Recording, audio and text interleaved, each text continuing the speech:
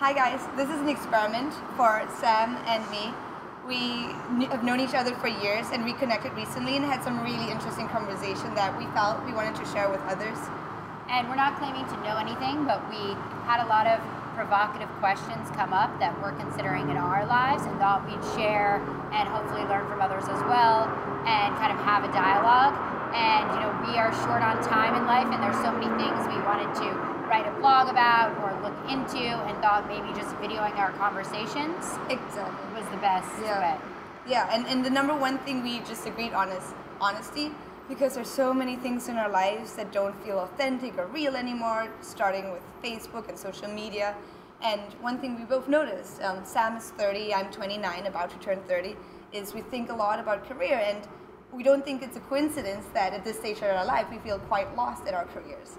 And we feel pressured to figure it out really soon if we want to have kids in the future. So right now there are kind of all these questions that we're considering that seem really timely, and there's a lot of awareness around right now, women in their careers, women in tech, but we kind of wanted to take a different angle and really kind of understand what's beneath that and talk more about in the day-to-day what we're facing, what we're thinking about. Exactly, because every time we meet, it's just this constant flow of amazing conversation, totally uncensored, and it was like really interesting in terms of our backgrounds as well, because we both have a finance and a tech background, and Sam went to HBS. But it's not just the two of us. I just had the same little conversation last night with other girlfriends. We all feel incredibly lost in our careers. And it's different. In our 20s, it seemed to matter less because we could have maybe 2 or 3 more careers, but at least on my end, I feel like this is my last shot. And that's why I am really obsessed and paranoid about thinking about career decisions. And not really knowing who to turn to and what to talk about and what questions to ask. So we kind of wanted to take this as an opportunity to ask the questions no one's asking and be really honest about those answers. So here we go. I feel like we started already. I love it. And I mean, yeah, it's tough. It's like, it's paralyzing, to be very honest. No matter what it is that I'm doing, I feel like it's the wrong decision. If I'm doing a finance gig, I feel like I'm not being true to myself. If I'm doing a startup gig, I feel like there's so much pressure as well from all sides. Yeah, and one of the things we were starting to think about was if we were men, what would be different about this? And I don't know, a few different things come to mind. Yeah, I mean, so for me, one thing, because I just had this conversation on Sunday where I was telling someone like, oh, I want to do this, I want to do that, and he's like, you're stressing out too much. You have your entire life to think about these things. But I don't. And when I told him, I do want to have kids, he's like, oh yeah, my mom raised me all right and she was working, but it's different. And I really do think there's certain things that work well for certain stages of one's lives. And it is important to figure these things out, because I personally don't know a lot of female tech startup entrepreneurs in their, call it even 30s, 40s, 50s, right? So. Right. Very few. And I think the thing that got me thinking about what would be different is I have spent a ton of time and thought thinking about what my appearance as a woman says to me when I show up to meetings with startups or clients or interviews over the past few years. And I think one of the reasons is because I've actually been told that. I've been told by recruiters at Google that I was meeting with an all-male team and to wear my hair up and wear glasses. Or I didn't even know that story. Yeah, or I've been told by when I was in business school, a recruiter in tech in New York, that I was gonna have to be super aggressive to fight the fact that I look fragile and use those words, and that I need to I don't look scrappy, I don't look like I'm gonna kind of get my hands dirty and fight for a startup, despite I've worked at startups, I've worked in finance awful hours, despite all the examples I could point to, he kind of was like, you're gonna have to fight this impression. And I think those conversations don't really happen with men. Also, one thing that I think is fascinating is, in order to do well in nearly any career, you need to give it 150%. And it starts also with managing your personal life. And it's no coincidence that Steve Jobs and other people in the startup community will, for example, as men, just wear the same thing every day. They can just roll out of bed, wear the same turtleneck. And I nearly try to do that, but it is, on one end, I do think women get judged differently if we were to wear exactly the same turtleneck every day. Yeah. Or not wash our hair, by the way. Washing our hair takes time, and I actually try to minimize it. I'm the first to admit that I do that. But also when I wake up in the morning and I don't put as much time into looking good, and I just look in the mirror and I just don't feel as confident because you know you're going to be judged. Exactly, yeah. The way we look is more important as a woman, as well as just it takes. Then if I do spend more time on it, it just takes a lot of time. So it impacts confidence. It impacts the time we have to spend on other things. But one thing I'll also say is I'm also the first to admit that I think I judge myself harder than maybe a man would judge himself. But I also judge other women harder, like 100%. And if a woman goes on stage versus a man, I'll be like, oh, what does she have to say? And definitely in my head, I'll automatically categorize her. She's good looking, she's not good looking, versus if a man goes on stage that is secondary. But I will say, I think number one is realizing that happens and then accounting for it. Because now that I know that this happens, I make sure to adjust for that and be like, okay, you're doing that thing again, and let's actually listen to what she has to say. And isn't it amazing that she's one of the few women who's actually brave enough to go on stage and talk? Right. And this is, I don't know if this is good or bad, but I noticed that it's happened to me in almost every career, every position. There's been a client or someone I work for that turns a job conversation in the direction of dating or something that's borderline inappropriate. Just last week, I met with someone who was a work contact who ends up asking me about my dating life and like, could I have dinner? And sort of, I don't know if this is good or bad. Is it an opportunity women have that, you know, you can turn that into, you get attention from someone, you turn that into a work conversation, but it's also uncomfortable. And I also feel like that wouldn't happen to a man. And then I'm in the position, should I see them again because I want to talk about business, or should I not because it's gearing towards they might want to bring the conversation somewhere else? And I don't think men have to think about that as much and juggle, you know, do I work in that I'm not single, juggle these kind of thoughts. Yeah, agreed. And I don't honestly know if there will ever be a black and white answer. Men and women are different. Men and women, like, it's more, like, will be attracted to each other potentially. And I do agree, like, maybe there are sometimes benefits in terms of, like, now currently it seems like business wants to help, like, support women more. But I think it's just important to be aware that these things happen and try to deal with them. And sometimes I think that there is like a gray zone where you never know what is going to happen, because who knows, maybe, I mean, I know that you have a boyfriend, but like, who knows, yeah. Maybe if she didn't have a boyfriend, like maybe you guys wouldn't marry, right? Like, you never know. And I think it really comes down to being respectful and but being important. It's also important to talk about these things. Right. Yeah. And I think one of the other positives, as you said, is that women being a bit of a minority in this space, they're kind of advocates for each other in a way that men are not really doing that. So they're engaging.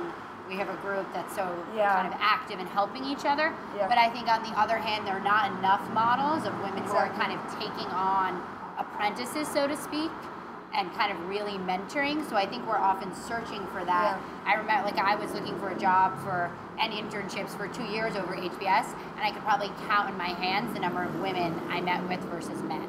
Or like, I've been doing angel investing, and there's a ton of men in all these groups, very few women, and they don't always understand the ideas targeted at women. Or I've seen one woman or two women pitch. So it's kind of, the community is becoming aware, but needs to bring that more like mentorship, which I think people want to do. Agreed, and I think it's a vicious cycle nearly, because we're so inspired by seeing people like us achieve great things, right? Like if we see, but it's hard, if we see a man overcome hurdles that are specific to men, it's hard to identify with that. But if we have role models then on the one hand inspire, but that also might have similar problems to overcome. I've never heard a man talk about how he like deals with kids at home, or how he deals with juggling, looking good in the morning. They're just very different sets of problems that men and women have. But also one thing we discuss a lot is the whole judgment part, that we think it's undeniable, and there's a lot of studies out there that show that women get judged more and in a different way than men. So it's tough, like how is someone supposed to become a thought leader if that journey to becoming a thought leader is so much harder than to a man versus a man, and it just amplifies that cycle. Yeah, and I think it's interesting thinking about the fact that we're trying to figure out our careers now so that when we have children, we're more stable. And it's almost like this thought that there's a penalty to having kids, or that could be, you can't be hustling at that time. Where often for men, it's looked on really positively if they have children because they're going to be more, they're going to want to make more money, they're going to be more responsible, they're going to be at a stable point in their lives. Where for women, it's kind of this unspoken thought. I've had like another headhunter say to me, ask me that question, like when I want to have kids, because startup life isn't conducive for that. And a lot of women who choose that path want to like make their nest egg while they're young and have children later. And the fact that that even comes up as a conversation probably wouldn't for men.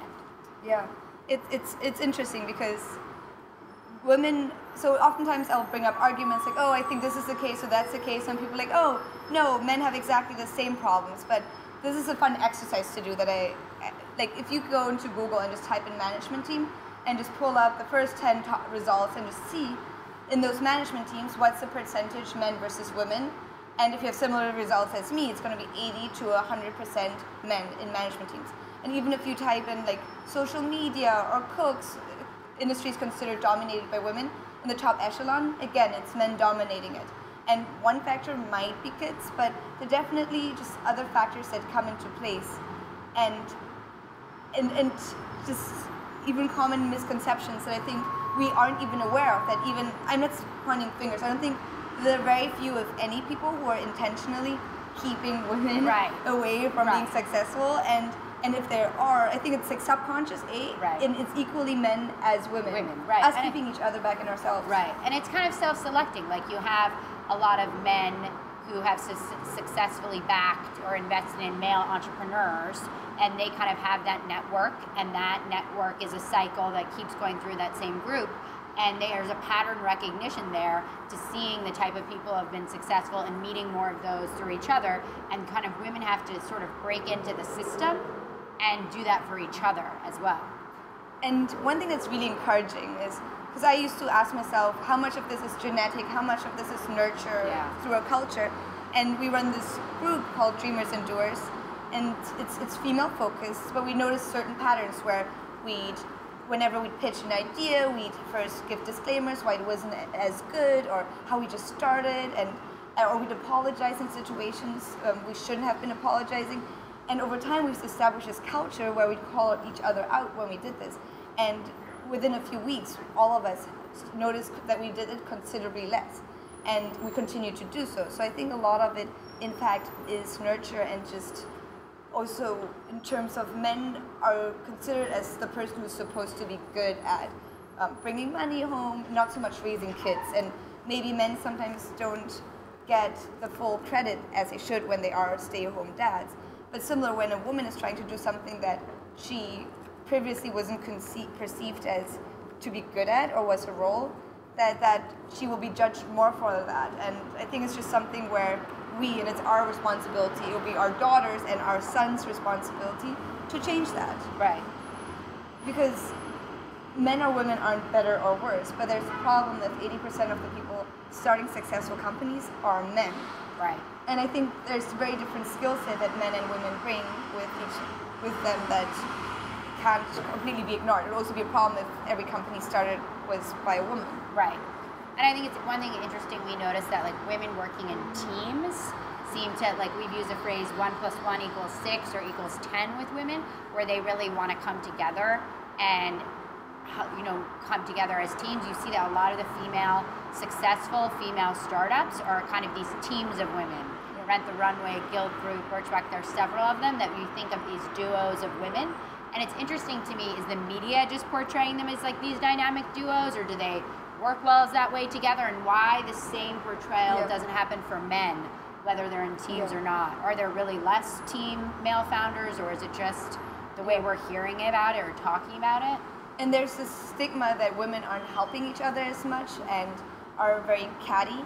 And we've witnessed two extremes where I think, let's face it, most of the time if a woman wants to succeed at the top, she is competing against men. She has to nearly adapt to that environment. And maybe there are cases where women are less eager to help. I've heard a lot of like examples of, women are less eager to mentor. But one thing we've noticed is we've created this environment in our group of girlfriends where women are so incredibly helpful and so incredibly eager to help. And we think it's responsive. Yes, so much so. we've had so many people partner, give each other like jobs and cooperate, and I think it's a certain environment that women thrive more. And we think if this same group existed for men, there wouldn't be as much. There wouldn't be as much collaboration. So we're still trying to figure out what exactly the secret sauce is, but there's something to it. Is it that they know that we need that because we're in a minority in this sector, so we need to help each other, or is it that just there's a sort of whether it's nature or nurture, there's a tendency to want to help others, or we don't really know. But it's interesting when we've talked to guys, like they don't really have that same desire to create a community focused on helping like advance each other's careers. And maybe it's because they don't have to. But and this is a bit personal, but why I think why is it even important? Why do women even need to make money? Why do they need to do anything? And this is something I personally struggled a lot, where I was petrified of aging, because let's face it, it's different if you hit 30, if you hit 40, if you hit 50. Women just don't age as well. Whereas like if a man, when he's 50, he can still have a 25-year-old wife or girlfriend. And what I realized, and why I no longer am afraid of aging, is that each stage of our life has very unique perks to it, and it's just really noticing them, being appreciative of them. So it might be in one end like studying a lot, or one end like going out a lot, and sometimes we'll be getting kids, sometimes we'll be working a lot. But I think for that reason, it's important that we really maximize each stage, and now it's career. Right, and I think it's really interesting. I think I thought in college, I probably would have thought I would have had my career at 30 sounded far away. Probably thought my career would be set by then. I'd be working up wherever it is I want to be. And I feel probably the most confused now, even having come out of business school, and kind of feel like this is, as you know, Gage said, the make or break time, where the next few years I need to get on track and be in a certain trajectory. So when I have my family, I'm not doing this, finding where I'm going to end up anymore. So I think it's, I don't know, it makes you ask a lot of questions and really think about. One thing I've been wondering, and it's not based on any statistics, but what I notice more often is there are a lot of men starting female-focused companies just because there's money there. Yeah. Pinterest started by a man. Etsy started by 3 men. And I see less women starting male-focused companies, so I feel like I notice men are more able to work on things that they are less passionate about, but because there's money involved. And I see that women, and I don't think it's a bad or good, but at the same time, so maybe men are better at putting their personal interests aside, but I think women are better at intuition and at gut, and I've noticed that over and over again that women can sometimes sense things that men can't as much, and just society as a whole would benefit if we combined. Yes, combined forces. Exactly. Yeah, I mean, that's really interesting. There's a lot of men founders behind ideas really targeted at women. Like even Guilt Group, or right now Glam Squad, it's for women, hair, makeup, nails. Founder was a man. So it's really interesting that they can see a market opportunity in that way. And I don't know, it'd be interesting but I think that they need to combine with women to reach a market that women relate to. Yep. And one subject I think is interesting too is the whole salary subject, and I notice so many women who have so many side projects that they don't charge for.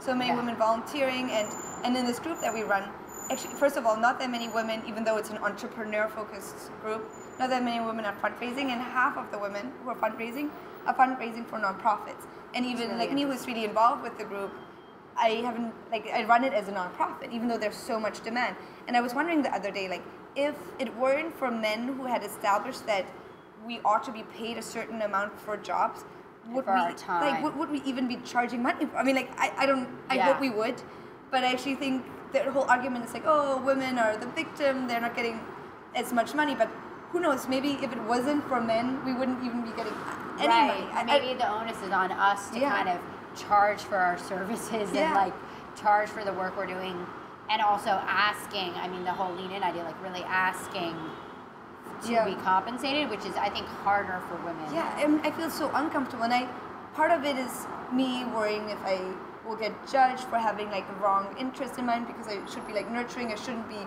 putting myself first. It's a lot of conflicts. Right, and kind of the conflict of like having to argue for what you're worth. Yeah, is And it's I crazy. think really challenging. I mean, we both, like, you worked in private equity. I worked in banking. At Goldman, banking. I worked at a hedge fund, and we're still having this conversation. Right. It's we both know we should be paid, but it's still uncomfortable. Very uncomfortable. Crazy. Yeah. Another topic we discussed is, and there might be answers to it, but we thought it was interesting if you think about what does it take to have a successful company and why do companies fail. And these days, most of the CEOs and newer companies oftentimes have an engineering background and they're men.